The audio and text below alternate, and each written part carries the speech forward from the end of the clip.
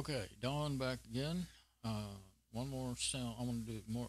I adjusted the input. I put the slider knob back to where I had it before because I decided that I needed a little more volume on the SM58, but I decided to back off on the gain. What was happening yesterday is if I got a little close, it would start to feedback just a little bit, but then the compressor would shut it down.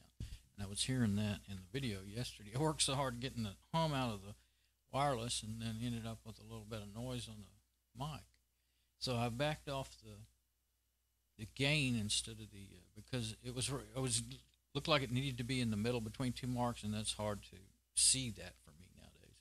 So I put it back up on the full. There's half marks and full marks. I put it back up on the full mark at about 1 or 2 o'clock, and brought the gain back just a little. And I don't know exactly where it is. I just did it by feel. I mean, I was looking at it with a little small magnifying glass, but I still couldn't see it. I had to stand up and look straight over this thing to see how to adjust stuff on it. So anyway, let's see how let's switch to the wireless now. See if they're about the same volume. That's what I'm trying to get. About the same volume or the same volume, as close as I can get, without any problems on either one of them. Okay, now then. Now we're on the wireless mic, should be. All right. Now,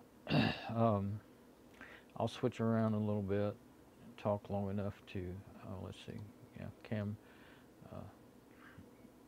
Oh, yeah, still not.